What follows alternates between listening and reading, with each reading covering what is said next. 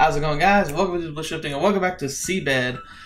Alright, I'm gonna just jump right in. I kind of had some brain farts last episode. So I'm gonna jump into the comment first thing first because we need to talk about that before we get into the main plot of today's episode. So Little Magi pointed out, because I'm an idiot, he says, I'm confused why you think it was Sachico and Takako in that tip. That was the tip from the last part. That CG was clearly Lily, Nanae's aunt. She did the last episode talking about that her friend disappeared after losing her daughter. And here we learned she meant that her friend lost all her memories. And in that last episode we saw a moment where Sachico could simply went away as well, if she joined Takako. Yeah. I'm an idiot. I think I was kind of overwhelmed with still the thoughts about Dr. Narasaki not being real. And just everything that was happening. So yeah, I totally brain farted there. You're absolutely right. Apparently the memory loss thing was affecting Lily in her past as much as it was affecting anyone else. And that was what she was referring to. And it was absolutely her. We even saw her. And I looked at her. I was like, who is that? Because I'm an idiot. So, oh well. Yeah, well, but here we are. And maybe that explains a lot about why Lily likes to travel. Because, like, she is like... It's interesting because it's like Lily and her friend had very similar like experiences and like lifestyles as Sachico and Takako, where they were best friends who loved to travel. One of them like lost their memories and was lost effectively to just life in general, and then the one who was left behind kind of had to figure out what was going on and to try and deal with it, and even like. She had very strong, almost hallucinatory experiences herself, where she imagined her friend sitting next to her on the bus and talking to her, but that was mostly just her kind of remembering rather than literally seeing her friend, from what I can tell. Anyway, so we covered all that, and Sachico kind of had a moment. Well, I think she was having her official goodbye with Dr. Narasaki, where. They had a conversation next to the furnace. I think in the furnace, like there's a moment where she's like wondered if she like had a feeling of loss. I think the doll was thrown into the furnace. I think Dr. Narasaki like influenced her to get rid of it as part of like getting rid of her. Then she went up to the bedroom. They fell asleep, and Dr. Narasaki left. And I think she's gone now to leave Sachico to heal. So let's see what happens. I circled around the mansion, emerging at its front entrance. Upon reaching the parking lot, I spotted an old Japanese bike in the shade of the trees. There's not a single car in sight, though. Are you looking for something? As I began looking around, Nanae suddenly appeared from beyond the open front doors. I'm looking for Narasaki. Yeah, here we go. Who? You haven't seen her? You're the first person I've met today. I see. I heard the grandfather clock in the lobby strike the hour. If you're not in a hurry, how about we have lunch together? I looked up at the sky. There were no clouds, only some dry, warm sunlight. Okay.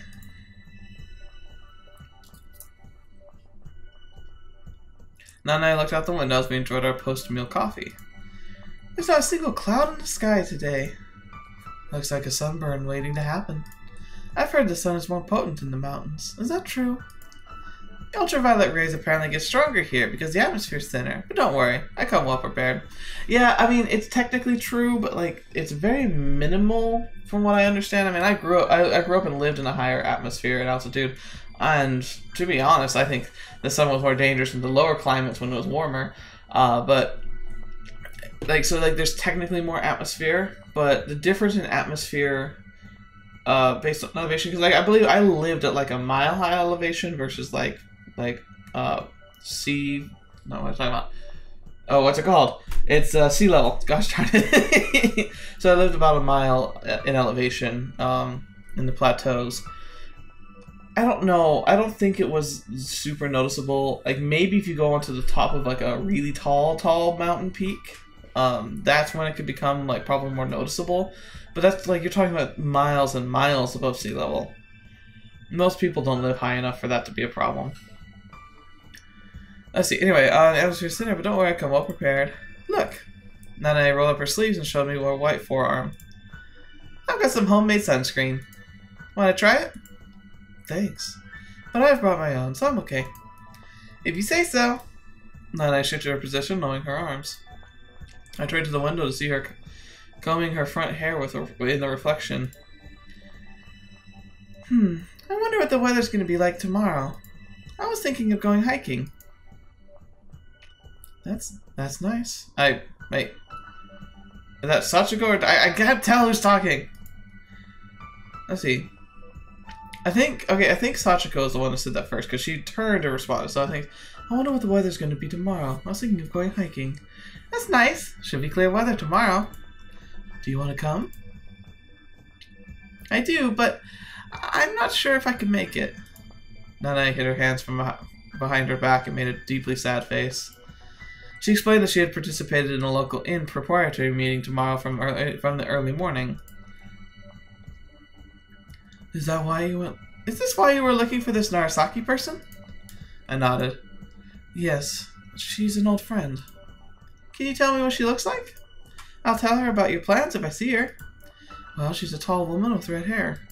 Her mannerisms and speech might come off a bit masculine, I guess. Okay, got it. If you see her, tell her I was looking for her. I'll do that. Are you sure you don't know her? She was staying here. We're closed right now. I thought I had already told you. That's right, you did. Yeah, the cafeteria door suddenly opened.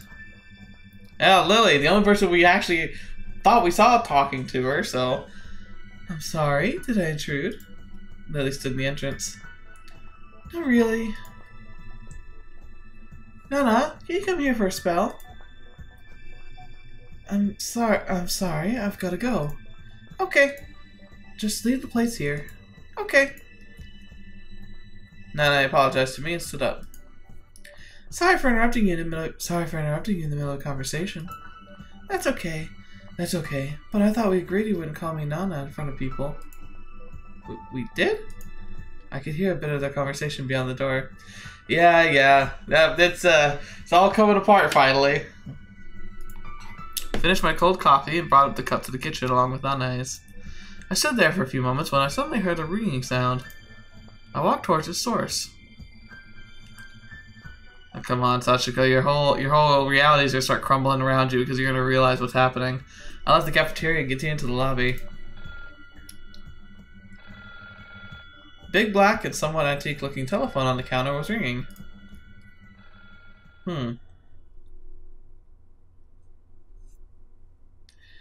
So it's all kind of coming together now. Come on, Sachiko, put it together. You gotta realize what's going on.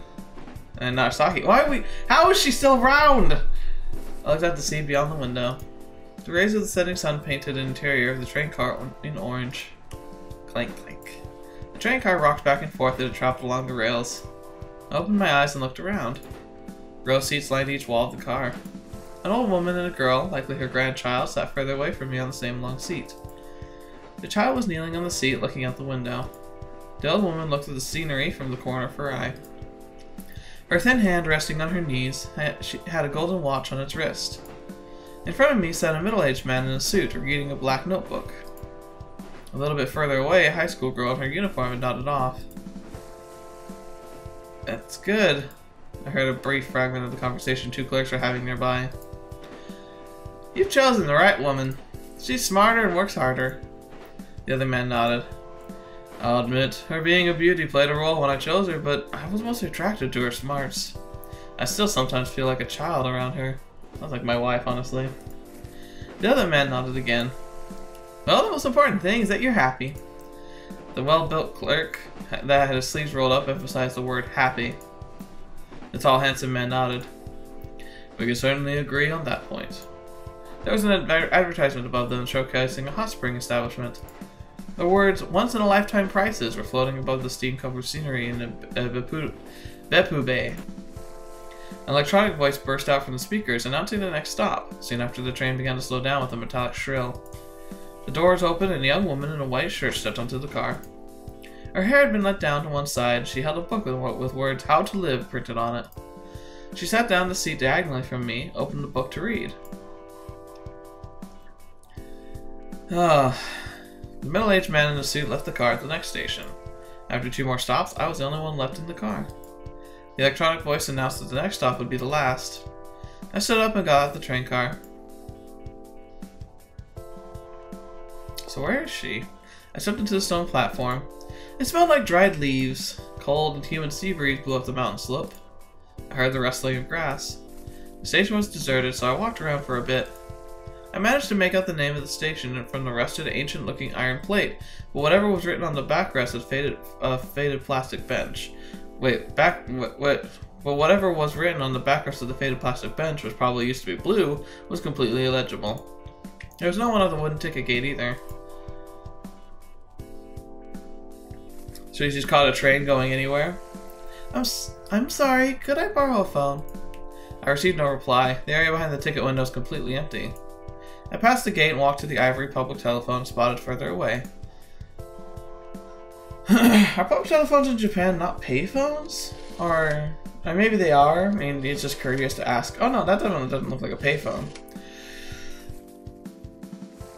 I could hear the long blades of grass rustling in the wind outside. I checked the clock on the wall, then picked up the receiver and stuck a coin into the coin slot, and turned the dial a few times. After a few beeps, someone picked up the phone on the other end. Hello? Narasaki. Where are you right now?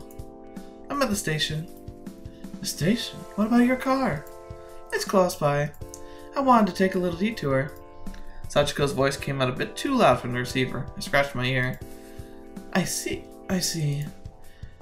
Coming by car was a bad idea after all. Driving through the mountain roads can completely wreck your hips. When did you leave? You didn't say a word, and I was so worried. I left early in the morning. I didn't want to needlessly wake you, which is why I'm calling now. I wouldn't have minded. Being all ceremonious like that only makes it harder to say goodbye. If you say so. But just so you know, I spent the entire day looking for you. Oh, I'm sorry about that. But why? I didn't see you anywhere, so I got worried. I might sound weird, but I almost felt like you'd vanished into thin air or something. I let out a laugh, imagining her indignant face on the other end of the line. I asked Nanae about you, and she said she'd never met you. I was worried that maybe there was something wrong happening with me again. I didn't pursue the conversation, but you were staying at the mansion, right? Did you check in with Lily or something? That's right. If you don't believe me, you can ask her yourself. No, it's okay. Oh yeah, there was one thing I wanted to tell you. What? You might start forgetting things a lot for a while now. Is that related to my symptoms? Yeah, you could say it's a side effect of you getting better. It won't last for long though, so don't be worried. You just keep doing what you always have, and you'll soon forget what's even bothering you. Sachiko made a pause, as though contemplating what I'd said. I waited for her to reply. Okay, I understand, she replied. When did you say you're coming back to Tokyo? In 2 days. I'll be leaving at noon. I switched the receiver to my other hand and leaned against the wall. The sound of rustling grass reached me from the other outside the station. I'll drop by your clinic when I get back. Your symptoms will probably pass by then. Talking to you seems to calm me down. Whenever you're free is fine by me. When do you think our next meeting could be? The next one, huh? There's something I want to look up when I get back, so it depends on that, I guess. Look something up. As Sachiko contemplated what I could have meant, my phone let out a clicking sound, letting me know one of my coins had just been swallowed. I'm running out of coins. Couldn't you get more somewhere around there? Unfortunately for me, I'm stuck at the ghost town of a station. Anyway, I doubt it's gonna take that long, so I'll call you back tomorrow. The same black phone? Yeah, I'll do that tomorrow. I'll call the same number I'm calling now. Let's see, you can wait for my call around 5 o'clock in the evening. 5 o'clock, same phone. Gotcha. Good. But if I somehow end up not calling until it gets dark, that means something urgent came up, so you shouldn't waste too much time waiting. Okay. Thank you for everything. Don't worry about it. We're old friends, aren't we? Yeah. See you around then. Bye! Her voice grew a bit more distant as I heard her put the receiver down. I did the same with mine. And with that, my last coin was swallowed up.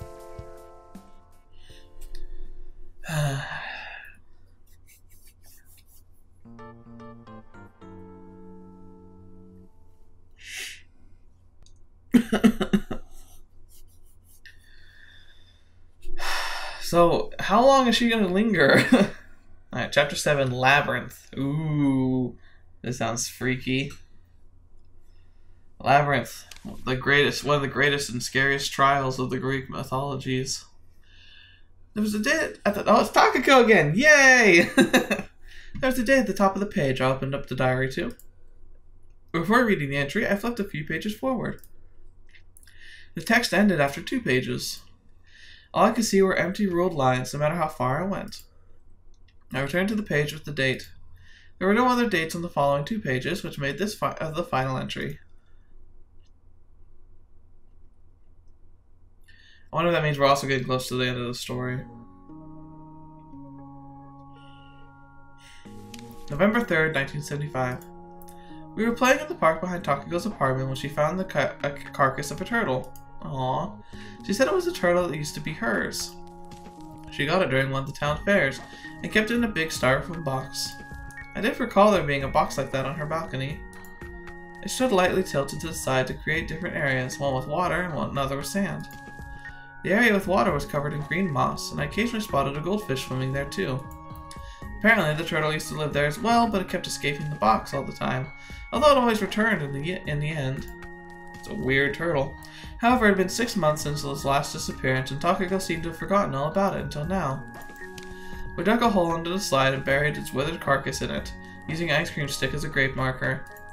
As we had no name written on the stick, we simply went with Green Turtle. The discovery of the carcass left Takako heartbroken for a while, but she managed to cheer up eventually. We played hide and seek together. Talk about nostalgic. Voicing the feelings I'd always felt when reading this thing, I continued to the last page. Only the 2 of us could have known what happened that day.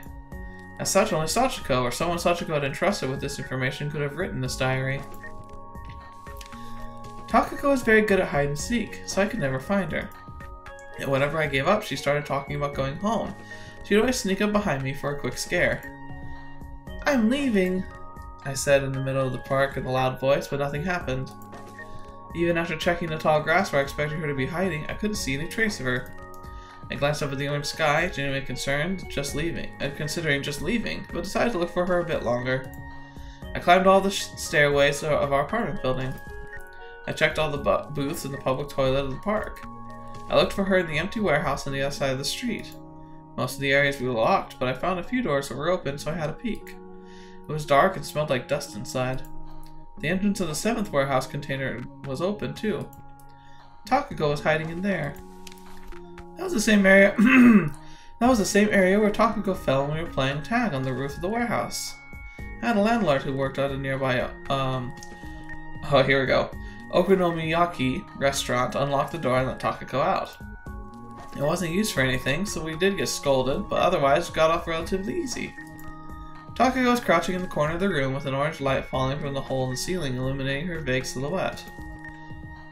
"Found you. Let's go home." Yet she still remained crouched. When I walked closer, I found her moaning and talking to herself. Oh boy. As I touched her shoulder, she let out a scream. I don't know if that's supposed to be timbre or not, but timbre of her voice was so odd, I initially couldn't even make out her words, but then I realized she was asking me not to make a sound. Oh, the hypersensitivity. I figured I'd ask her if she wanted me to call her parents, but changed my mind. I stepped down in front of her, careful not to make a sound. Takako was sitting on the ground, hugging her knees. Her eyes were narrowly open, but had been fixed on nothing. Her mouth trembled as she kept mumbling something. I reached out and covered her ears. I could feel her face flushing through my palms. As we sat like that for a while, her shaking began to gradually subside. Okay, asterisk. She breathed heavily for a while, but that too eventually stopped. My hands were growing numb, but when I slightly moved them, she abruptly spoke up. "Did you say something?" Did you say something?" I asked her in a low voice.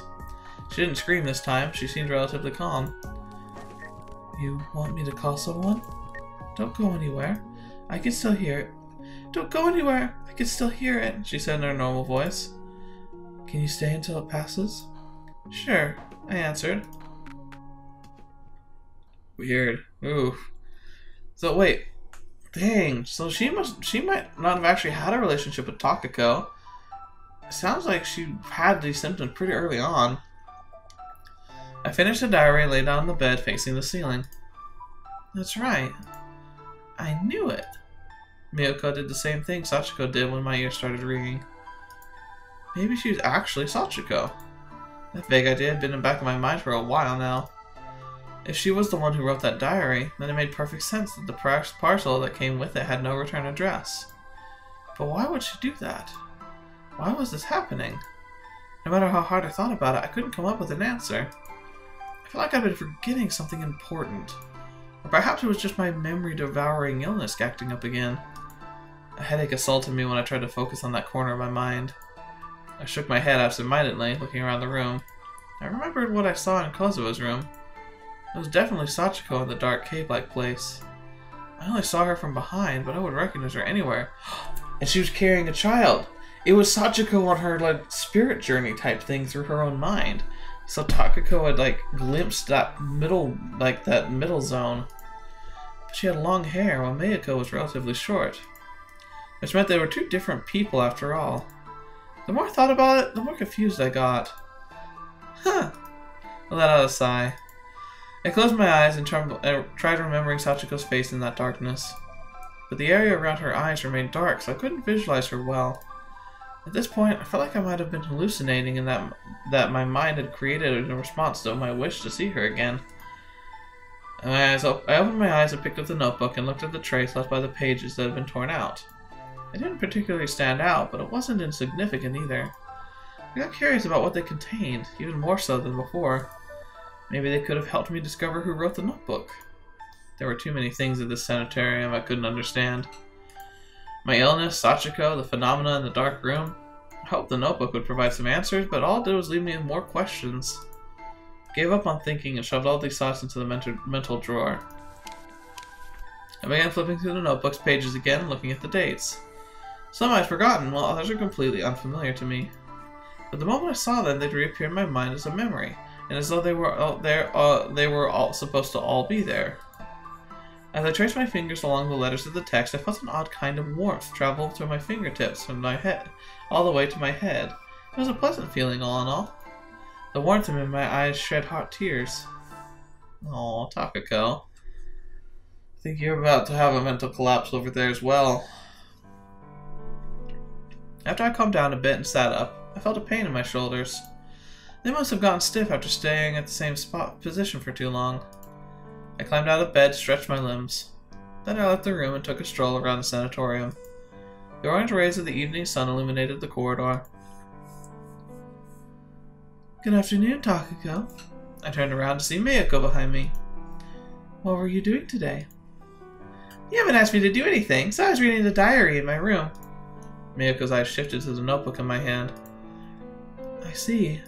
I feel like reading that thing is all you've been doing lately. Oh, I actually just finished it earlier. Miyako's gaze returned to me. I could feel the warmth of the orange-tinted sunlight in my skin. Did you find anything out? Miyako asked. It helps me remember a lot of things. I feel like I have a better understanding of what kind of person I am. If I was the like in my mind to my body, I felt as though the missing limb had just been reattached, letting me move more freely. On the other hand, the limbs that were still missing stood out all the more. And now I feel lonelier than before. In what way exactly? Showered by the light, Miyako made a faint smile. For example, you remember the look in your... For example, you remember the look of the room you stayed in during a school trip, but not the lobby of the hotel, right? You tend to forget things that don't matter much. And even the fun memories are not necessarily replicated fully in your head. When you try to remember some of the details, you find that you simply can't. Well, that's the kind of loneliness I feel now. Miyako seemed as if she had trouble following what was going on about, let alone a thoughtful moan to indicate she's paying attention. Perhaps you can't understand the feeling until you become an adult. I'm more of an adult than you. Aren't you simply going through a sentimental episode? Maybe. But I still feel like this kind of feeling gets stronger as you grow older. I see. That's possible. Miyuko's eyes wandered back to the notebook in my hands. I'd love to read that too. Would it be okay for me to borrow it? I held up the notebook. I looked at Miyuko's face, then at the notebook, then back at Miyuko. You can have it if you want, but aren't you normally busy with getting dinner ready around this time? That's right. In that case, I'll leave it on one of the shelves in the night duty room. Alright. Thank you. I nodded. See you later then. Miyuko continued to the kitchen. In the end, I couldn't ask her about the diary. Miyuko said she'd never seen it before, so if she really was the one who wrote it, there had to be a huge and very serious reason as to why she'd go through so much trouble to cover her tracks.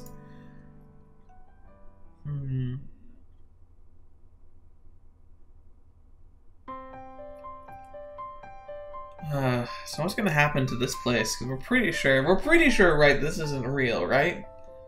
Like, I'm so sure. I walked down the moonlit corridor, looking at the dim red glow of the emergency lights. I could hear the metal plate strike the wood pole outside. Light escaped through the gap in Sanae's door. I gave it a light knock and received a quiet response. Stepping inside, I saw Sanae reading a book at the table lamp's light. Not gone to sleep yet? Hello? I wasn't feeling very sleepy, so I decided to read. What about you? Same here, except I was out taking a walk. I sat down in the cane chair on her bed. I heard a weird high-pitched sound from outside that reminded me of a flute. Huh. I've been hearing that a lot in my room lately. Do you think it's a bird? It's new. New? It's a small bird, also known as a scaly thrush. I made a gesture towards the rough side with my palm. They sound like a whistle. It's kind of creepy. But it instantly becomes better when you realize it's a cute bird, no? I suppose so. Sanae smiled. Aren't you scared to take a walk alone at night? She added. Nah, it's more exciting than during the day. I imagine you've walked past everyone's rooms. Maybe. I bet the ghost stories that we have here all originate from you. No, I bet all the ghost stories we have here all originate from you. Not at all. What do you mean? Sanae knitted her brows. I'm hungry. There's yesterday's jelly in the refrigerator. Who's talking? Who's talking? I don't even know. And Takako's probably the one that says she's hungry. She's always hungry. Can I have it? I opened the small fridge by my feet, finding a single plastic package of tangerine jelly on the top shelf. Go ahead. Thanks. I peeled off the seal with the picture of the tangerine on it, took a little wooden spoon from the package, and began eating the orange jelly. I'm guessing orange jelly as in like Jell-O, because that's what they call it in England, is they call it jelly. Because otherwise this seems very strange, because I'm imagining like tangerine flavored like spread that you would put on like toast, or in I guess if you made it really, really sweet, you could put it inside a pie or something. Not necessarily eating directly out of a package. So I'm guessing it's like American Jell-O. It was cool and had a sweet sour taste characteristic of citrus fruits. You want some? If I eat that stuff at night, it'll only make my stomach feel a little cold. I put a spoonful of jelly in my mouth. Let's put on some music. Miyuko won't like it. You think she'd run all the way to your room with complaints? Now that I think about it, we don't have a single TV in this place.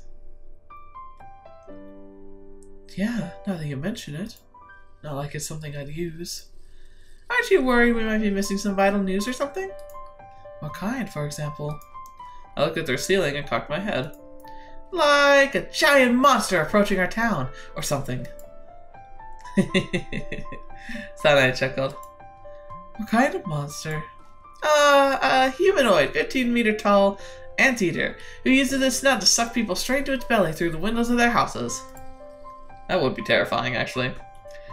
I made the shadow of an anteater with my finger in the dim light. Now I'm gonna be too afraid to go to sleep. We might be in severe danger if we miss the announcement on TV telling us to keep the lights off and not make a sound.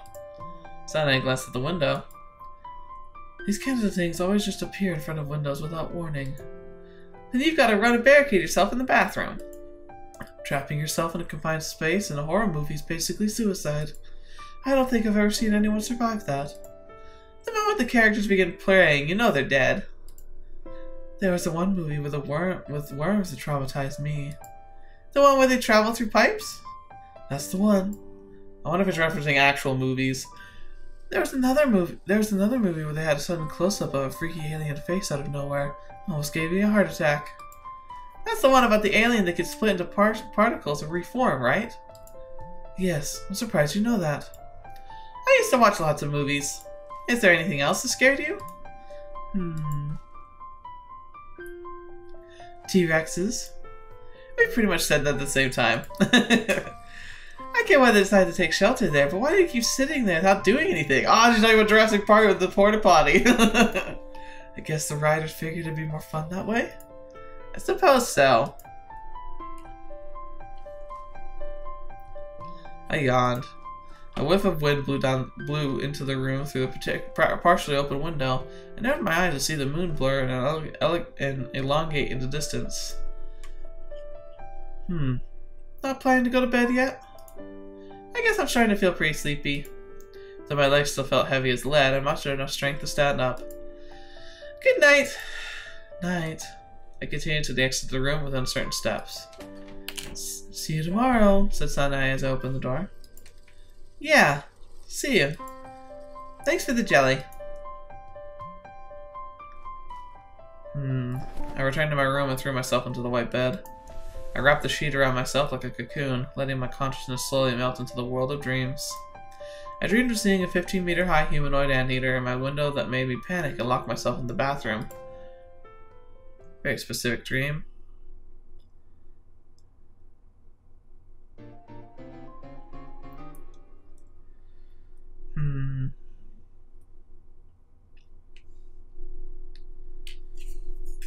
So I just had a thought. We know that Lily lost her friend. I wonder if her friend is one of the people here in the sanatorium. Like, could it be Sanae? Like, I think Lily talked about her being someone who liked to read. I don't know. Sanae seems so young. Could just be the nurse. Machiko. Huh. Anyway, let's continue on. I considered falling back asleep when I opened my eyes, but the sun peeking through the gaps in my curtain shone right into my face. Oh, I hate that. No amount of twisting on the bed let me escape the brightness through my eyelids. And when I finally gave up and climbed out of bed to close the curtains, I realized I wasn't that sleepy anymore. I parted the curtains instead. A snow-laden mountain loomed beyond the window. Nice.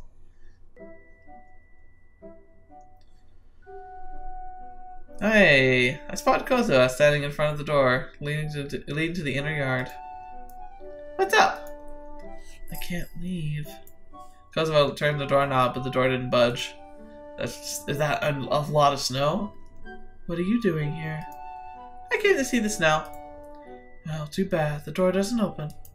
I rolled up my sleeves. Just give me a moment with them. Kozo took a step back as I seized the doorknob. Huh!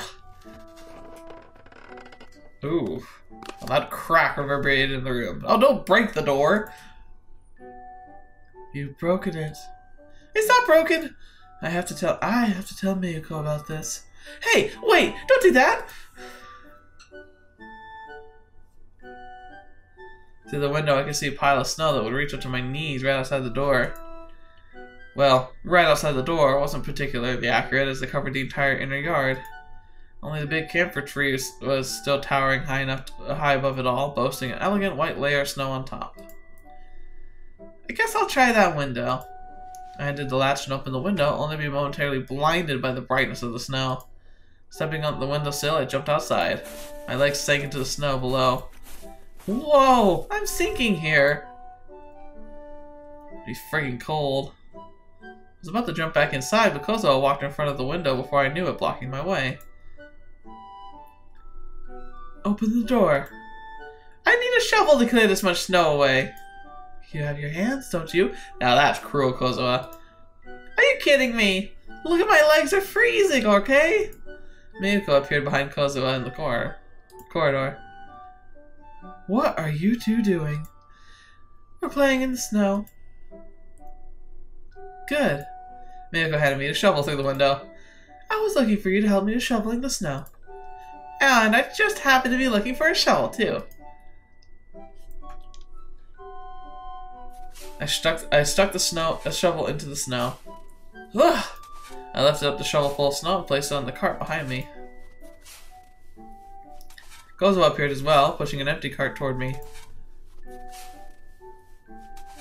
She stopped the empty cart next to me, moved the snow-filled one, and pushed it away. I continued shoveling snow until Kozawa returned to the next cart. I've never thought of using a cart to shovel snow before. I usually just pile it up in the yard. Seeing that my car was already partially filled with snow, she rattled her own. Jeez, give me a break. I have some business in the library. Go ahead then, I can shovel snow by myself. How on earth am I supposed to go? Kozawa made an indignant expression. Her legs were shorter than mine by at least a hand length. I cleared half the way already. It won't take that long. If you start taking breaks, if you start taking breaks, it'll take until noon.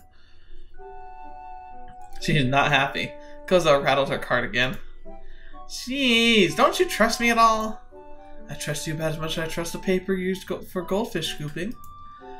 Have I done anything to you? Where are you bringing that snow anyway?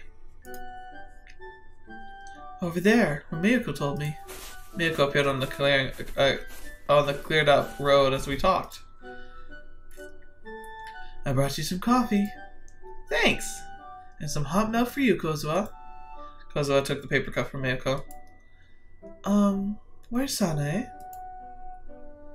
Oh, that's what she said. Where's Sanae? She seems to have woken up with a bit of a fever this morning. She's resting in her room right now. It was freezing this morning. Is she okay? It didn't look like anything serious. I finished my coffee and handed the paper cup back to Miyako. Oh yeah, listen to this, Miyako. Kozawa said she only trusted me as much as the paper used for goldfish scooping. I once caught 5 goldfish with a single one. There's actually one time I almost caught 20. 20? That sounds far too fishy. Is it really true? I'm not lying. Anyway, that's not what I was trying to say. Can you hurry up and shovel the snow already? Kozawa egged me on after handing a cup back to Miyako. With 2 cups in hand, Miyako turned around and continued to the entrance. I found some ice on the roof, so I'll go try and shatter it for now. Let's take a bath together after we finish with the snow. Oh, bath. That sounds so nice. Sounds great! As I resumed my work, I suddenly realized something and turned to Kozawa. You can use the connecting corridor to go to the library, right? Borrowing the keys is too much of a pain. Seriously? More of a pain than shoveling all the snow. Of course, that just needs to be happening, so I wouldn't complain for having her help.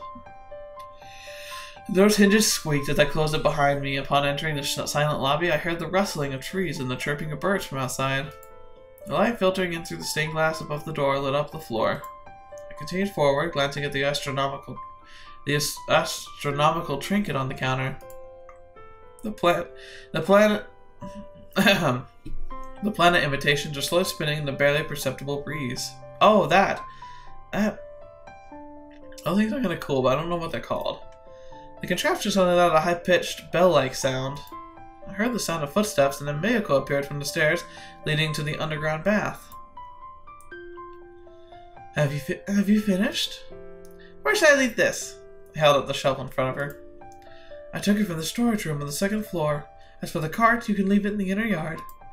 The cart is right by the exit right now. I see. Alright.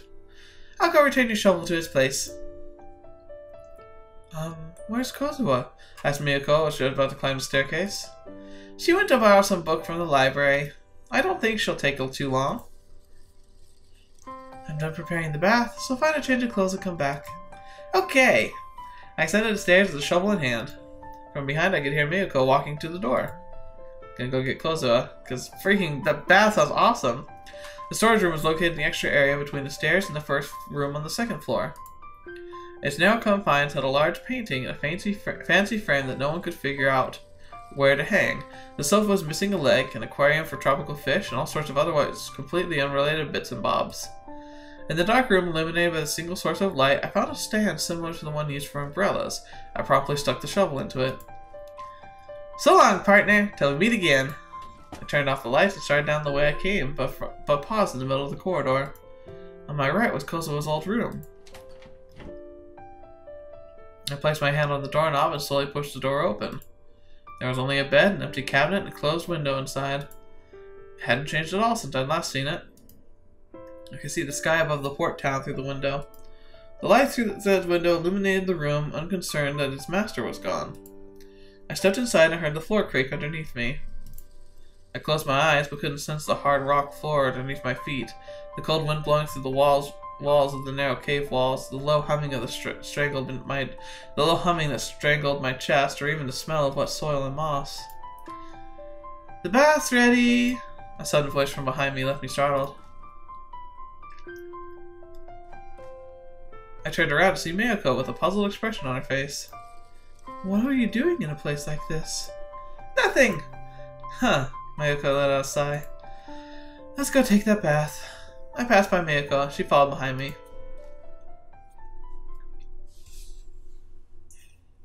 Interesting.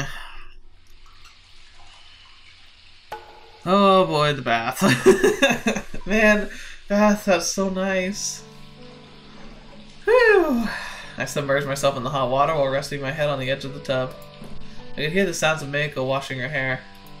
I grasped the Pon-Con toy floating in the tub, submerged in the water, then let it go while watching the ripples it created as it shot up. I'm guessing that's the little bobbles inside. That's the other thing, is like, I have one sad thing. I probably mentioned this before, but visiting hot springs or taking baths, I always get really lightheaded if I'm in it too long. So like, I really want to go, like if I go to Japan, I'm absolutely going to go to an onsen, but I'm going to be such a pathetic user of it because I'm going to have to get out in like 10-15 minutes and take breaks. Because I freaking get so like, I don't know why. I really have no idea why, but like I get hot and I get like all sleepy, and like I'm honestly worried that someday if I weren't paying attention I would actually just pass out in the bathtub, and that could be dangerous. Oh, Kozuha. Kozuha regarded me in silence. Once I began feeling warmer, I climbed out of the bath and sat on its edge. As I counted the number of Pon-Con floating in the tub, Miyako finished washing her hair and placed her basket on the ground with a thud. I could hear wet footsteps as she walked towards the bath. The round, yellow Pon-Con sluggishly swayed in the calm water. Miyako submerged herself up to her shoulders and shifted her gaze to me. It was getting too hot. It was getting too hot. I slid down the edge, leaving the cool air for the hot water. My skin warmed up instantly. I could feel the heat traveling through my neck and my head. If you cool yourself off with the proper intervals every time you return to the bath, it'll feel as good as your first time. And you never get too hot either. Really? I closed my eyes and my cheeks warmed up. You warm yourself in the bath and you cool down sitting on the edge. Rinse and repeat. Guess that's a guide for me. You manage the temperature of the outer layer of your skin, heating and cooling it as though you were making a millefeuille out of yourself. I hope I read that right. It's the elegant way of enjoying a bath. You're going to catch a cold like that. I don't think you need to worry about that, Kozuha said as she stood up. Yeah, Kozuha knows this is a healthy way to enjoy a bath. Oh, wait a second. I know what you did there, Kozuha, I exclaimed while raising my fist. Are you leaving already? Kozuha nodded at Miyako's question and left the room. I spent a few moments gazing at the white, vaporous clouded windows, and a cool drop of water fell on my forehead. You gonna get your hair wet? Miyako came over to me and tucked some loose locks of hair peeking out from beneath my towel back under it. Your face is red like a boiling octopus. I may have spent too much time in the water. I think it's about time you got out then. Would you like me to wash your back? Yeah, of course. Think of it as my thanks for shoveling the snow. I guess hard work does pay off from time to time. Got out of the bathtub, splashing hot water all around me, and sat down on the closest wooden stool by the shower. Mayuko brought a stool out of her own, sitting down on it behind me. Oh, convenient steam. I like it a little rough. Understood. Mayuko covered the washcloth in soap and pressed it against my back. She took hold of my shoulder with her other hand. Look, I know I said I wanted it to be rough, but I don't want it to hurt, okay? I'm just kidding. She began slowly brushing my back up and down with just the right amount of strength. Does it hurt? No, just right. It feels good. I see. I exhaled a breath, raising my knees and resting my chin on them. Are you tired? Nah, it's not like that. Snow never piled up that much back where I'm from, so if anything, shoveling was a nice new experience for me. I've never seen so much snow here in the past, to be honest. Guess I won't have any more chances like that, huh? Yes, unfortunately. I see. Well, not like I'm the one concerned. Mayuko's hand paused as she continued to consider my words for a moment. Do you have any itchy spots? You sound like a barber. What do you want? What would you do if I said I do? I let out a laugh. Don't blame me if you won't be able to sleep on your back tonight. Have you ever said that I had an itchy spot at the barber's? No. I have. Mayuko let out a gasp of surprise. You actually had them scratch your head? Yeah, but then the rest of the experience didn't go too well. They totally rushed the drying part afterwards. I think they thought of me as an annoying customer and wanted to get me out as soon as possible. I've always thought it was more like a figure of speech than an actual proposal. But it felt so good. I agree. Best part of getting a haircut is like if you get your hair shampooed, which you definitely don't need to, but it feels so good. I wanted them to do it again. Well, I suppose I can see what you mean. It feels good when another person scratches you, for real. How does your back feel? Really nice. I wish we could continue this for hours. I see. After that, Mayuko also washed my arms and shoulders. Well, that's very kind of her. You're being awfully nice today, Mayuko. I've been nice since before I was born. I couldn't help but chuckle. Really? Oh, didn't you know? Half of me is made of pure, undiluted kindness. Never heard that one before. How did you find out? I got a blood test here. You can tell that from blood? Leukocytes, erythrocytes, hemoglobin, protein, and kindness. And in your case, kindness takes up about half of the whole? How does she know all those words? Dang. Yes. What's the average for a person? Unfortunately, I'm quite far above average. I guess I'm lucky to have a nurse like you then. We both chuckled. The laughs reverberated around the bathroom walls. Cold air enveloped my body as I opened the door to the dressing room. I glanced at the weight scales by the door. I passed them by. I took a basket with the change of clothes from the shelf, wrapped myself in a towel, and put on my underwear. As I slid into my shirt and turned around, I saw Mayuko putting her socks after wiping herself with a towel. Do you always start with the socks? Yes. That looks pretty indecent. It's just kind of weird. Mayuko promptly put her underwear in her shirt. I always feel like a heat escapes my body through my feet. Okay, kudos. I kind of get that now. Really? And honestly, I feel the same way. I feel the way you think is far more indecent. Really? Well, that was interesting. I have to agree, though. We have a lot of hardwood floors at our house, and now that it's getting cold, I can even feel them. But I've noticed, like, if I go downstairs where like it's technically colder temperature-wise, but I don't feel as cold because that's carpet. Ooh, this seems ominous. Okay, we're gonna play a little longer. I think it's time. So I sat up in bed and took a thermometer out of her mouth. Oh, okay, it's just the thermometer thing. Go. Okay, I want to keep going. I'm actually gonna hold back though, because I keep looking at the time. It's like it's almost an hour, and I feel like I'm gonna get sucked in. This seems really like important. What's happening right now? The music's almost somber, so let's maybe save this for next time. But hey, we had a lot of good memories here. We got to see a lot of Takako. I'm curious what's gonna happen to this part of the world and what it really means is going on here. But hey, thank you guys so much for being here. Thank you so much for spending your time with me and letting me go through my paces as always. It's it's been a blast. It's important to me, and I thank you for catching me in my crap. This game sends me for a loop. I'm not always 100% on top of everything, but I'm really curious to see what's going to happen, especially because I feel like this part of this, like, I almost want to call it her mind palace. Like, this part of Sachiko's palace is going to collapse eventually, and we're going to have to see how that plays out. But, oh well, I can hope for the best, right? Sachiko's going to find some homeostasis. She's going to be able to, like, have a normal life eventually. That'd be really nice. But I don't know. I still have, like, I feel like there's something I'm forgetting. I feel like there's some detail that I haven't quite caught on to yet that, like, would make this make a lot more sense. And maybe, like, make it more, like, dire or exciting or something. I feel like there's a piece of the puzzle I'm still missing. Well, I feel like there's a lot of pieces, but I think there's a critical piece. Like, I feel like there's a hole somewhere in all of this. I can't quite place it, but I feel like there's something else that's happening that we haven't seen yet. Well, maybe it's going to be the secret of this, and maybe Takako's going to learn, like, what's going on here. Maybe we'll find out or see evidence that this is actually reality and the Sachico is a fake, but I don't know. I don't know. Anyway, thank you guys so much for being here today. Thank you so much for spending your time with me. As always, it's a pleasure having you around the channel. It's a pleasure hearing from you guys, and let's just keep moving forward with all of these and, like, enjoying our stories. And, like, I'm playing through Crystalline right now. Make sure you check it out if you haven't yet. It's really fun. It's a lot more lighthearted than a lot of the stuff we've been playing lately, so that's enjoyable.